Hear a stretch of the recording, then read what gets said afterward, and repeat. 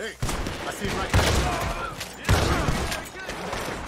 Hey everyone, what's up? It's me, Cloud Gaming here, bringing you another Red Dead, or another video, but the background, today's video, it's the, video that I was promising you guys earlier today. I'm gonna go ahead and upload it today, obviously, because it's uploaded, but, it's basically, do violent video games cause violence? I'm looking at basically the biggest source of what the mainstream media uses, I guess you could say. Gaming journalists, if you really want to call them that. That's what they're technically called, but if you really want to call them that, then okay. But, basically, the statistic that I'm looking at is, violent crime rates, since 1991, or 1990 actually, but the earliest high that I saw was 1991. I'll get into that later, but let's go ahead and get into it. I have all the facts and stuff written down. I'll have it in the description below. But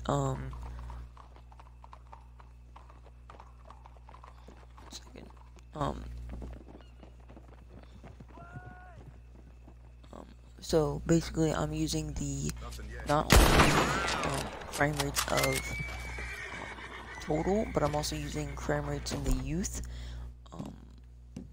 Since the 1990s to 2018, I researched both of them. They're both FBI findings.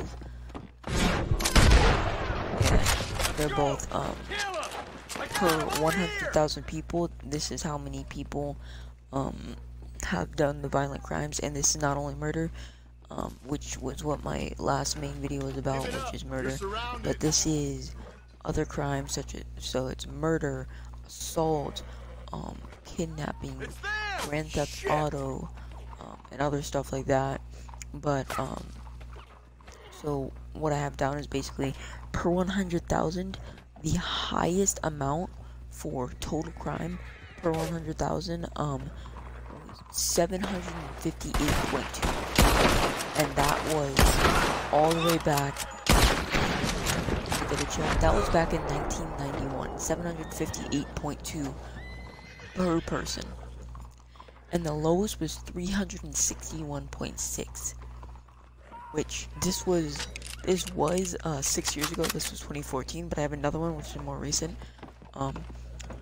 But still, this is basically halved before the first quote-unquote violent video game that came out, which was in my last one, which was in my last video, was Super Mario. It was basically just to emphasize how wide the scope that they have made, their quote-unquote violent video games, how wide of a scope that it is, and it was Super Mario Bros. But, so the second statistic that they like to bring up is violent crimes in the youth. So, let me go ahead and bring this up. In 1995, 8,476.2 violent crimes per youth, which is basically per minor, out of 100,000. Now, if we go to the lowest crime rate of 2018, it is almost a fourth. It's 2,167.1 per 100,000. So that is basically 1/4. That is almost exactly 1/4, actually. Give or take a couple. But so since the quote-unquote violent video games, since the first game that was actually had a decent amount of pixel, I think it was 8-bit pixels, crime in youth has gone down by almost a fourth, and crime in the older generation, like it's not the older generation, but older, so I think it's like youth was below 18, so, and youth was the one that I just covered, and then the other one was all crime combined. That's youth and above. So that's anywhere from, like, I think it said anywhere from 10 years old to basically a senior citizen. And it was 8,000, and it dropped all the way down to 2001-67, since video games have occurred, or since Super Mario Bros. Basically, and on. So that in itself is a pretty large argument against video games, but it still probably won't be enough, so I'm gonna go ahead and amplify this argument. I guess not an argument, I'm saying it just to you guys. And correct me on anything that you guys find in the comments. I'd like to check resources back and forth if you guys want to. If you guys disagree, please do tell me why, and like show any evidence that you have or anything like that. But anyway, there's also the argument, though, of desensitization to the younger audience and how it's a bad thing, which I agree to an extent. Desensitization to an extent can be a bad thing, but in some cases it can also be a good thing. So let's play Devil's Advocate. For those of you who don't know, Devil's Advocate is basically a game where, or a thought exercise, I guess, where you basically either bring up something to start a thought-provoking argument, or you attempt to see both sides of an argument. So for this, I'm gonna say that for the first part, I'm gonna say that violent video games are not desensitizing people. People who play violent video games are not desensitized at all. And in this case, violent video games, or for example, I'm just gonna use, instead of Mario, for example, because jumping on turtles doesn't really teach you anything, but violent video games such as Call of Duty or Red Dead Redemption 2, other games like that, can actually teach you a great bit about the real world. They can teach you about povertization, or law, or history in the terms of Red Dead Redemption and Red Dead Redemption 2. They can teach you about crime in the term of almost all Rockstar games. They can teach you about war in the terms of Call of Duty, Battlefield, which I guess could teach you about World Wars, and they could teach you about all this other stuff. And if it does desensitize you, which again I'll be using for this, if it does desensitize you, then you are more likely to be able to use some of these things. If it, let's say it desensitizes you, not only does it educate you about all this stuff, this education might persuade you to get self-defense lessons, or stuff that could, or lessons in, or training and stuff that could maybe help you protect yourself or the people that you love. Or maybe in the terms of war, it might encourage you to enlist in the military or something. Or maybe in terms of the crime and stuff, it might encourage you to maybe, I don't know, give some more thought to charity or stuff like that, in order to make it possible for some kids or younger generations to not have to go into this basically fight or flight lifestyle, where they have to go into a life of crime in order to survive at a younger age. But also, what this comes at is, by learning this stuff, you might be better able to react in a situation and stay calm in the midst of maybe your house gets robbed, or maybe you see somebody on the street being attacked or harassed, and you can actually react to that stuff without getting scared or panicking, which in a life or death situation could mean the latter, could mean death. But now let's say it doesn't mean desensitization. Let's say that by playing violent video games, you don't get desensitized at all. You still feel everything. Violence still affects you just as much, and that argument is completely irrelevant. You not only are more educated in this stuff, in all these things, and more in crime and povertization, all this stuff, but now not only might you be willing, more likely to maybe take these classes in defending yourself or people that you love or something like that, more likely than if you weren't desensitized, I might add. But you might also have the ability to try and reason with these people. Maybe again, if we use a scenario, maybe you see somebody out in the streets, maybe playing these games could possibly give you more of a mindset into some types of people who get into this.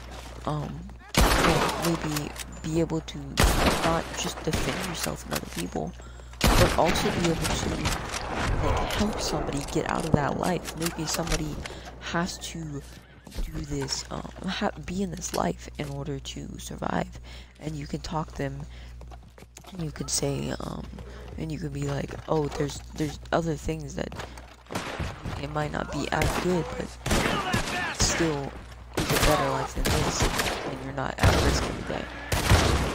And these are just hypothetical, of course, but Don't hesitate. but there's also the fact that through this, again, you can teach others about this. Maybe you're playing games, or just playing games, and you have the idea to enroll in the military to help the world, like Call of Duty or something, and you want to educate people on the experiences that you had, but you do not think that by playing violent video games you are going to be able to enroll in the military by any means.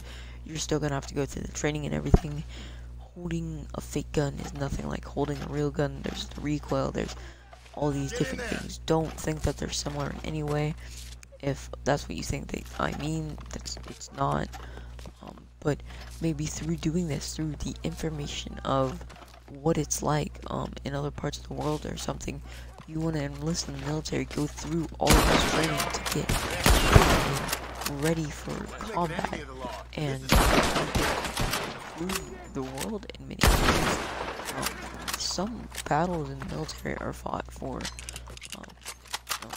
actual honorable reasons rather than just trade and stuff like that. But anyway, let's say that you do.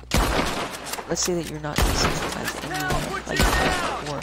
You're now actually fighting for a cause greater than yourself, which you could say that, you said enlist in the military, that's violent. There's plenty of things that aren't violent in the military. There's cyber stuff. There's protection, so you're not actually being violent. You're gonna die, you bastard! But you're basically defending and everything like that, which is not causation. It is merely causation, because the video games did not cause the violence, but merely your profession did. But anyway, with all these things, with the fact that whether it does or doesn't cause desensitization, let's just leave that out of here. With the fact that crime rates have dropped and video game sales have increased, and just basically the wide range of quote-unquote violent video games, which cannot be defined if it's to the media standpoint, depending on how it is described, to other factors like mental illness and other stuff like that, which if you want me to cover that in relation to video game violence, please do tell me down below. But all these different factors, we can't blame the single offense to violence as violent video games. it is insane, borderline insane, I should say. And the media saying this is borderline insane, as the definition of insanity is doing something over and over and over and over again and expecting a different result. And that is partially what the media has been doing. First it was the radio of all things, then it was phone, and it's still to an extent, and then it was TV, and now it's video games. And even back in older times, in older eras, it was books. And I just don't know when it's gonna be enough for a generation to say, okay, I don't understand this. That doesn't mean it's violent, or that doesn't directly mean it's or cause violence. But I hope you guys did enjoy this video. I'll leave my I guess technically essay that I wrote about this, which is a little more well written than I said it out loud. If you guys did enjoy it, please do like, comment, and subscribe. If you guys want to see the difference between video games and guns causing violence compared to how many of the school shooters, or I guess not specifically school shooters, but how many of these violent acts were caused by mental illness, at-home issues, bullied at school, different things like that, because there are more crippling aspects of what makes somebody want to do these violent things than violent video games. And there are many of us who play video games, such as Red Dead Redemption, Modern Warfare, GTA, Call of Duty in general, I should say, GTA, and different games like that, who are not crazy and who are not psychopaths, but are made out to be, which is completely absurd and completely unreasonable. But if you guys do want to see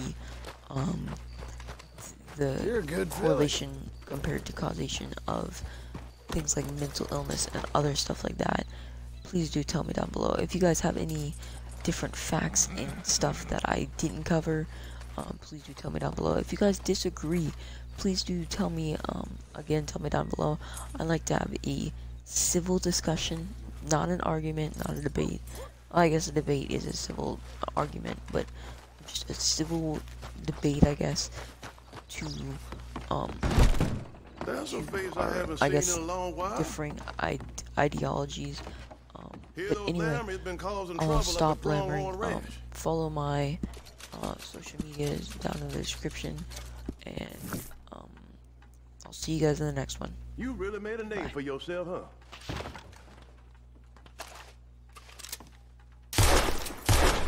Oh, point that somewhere.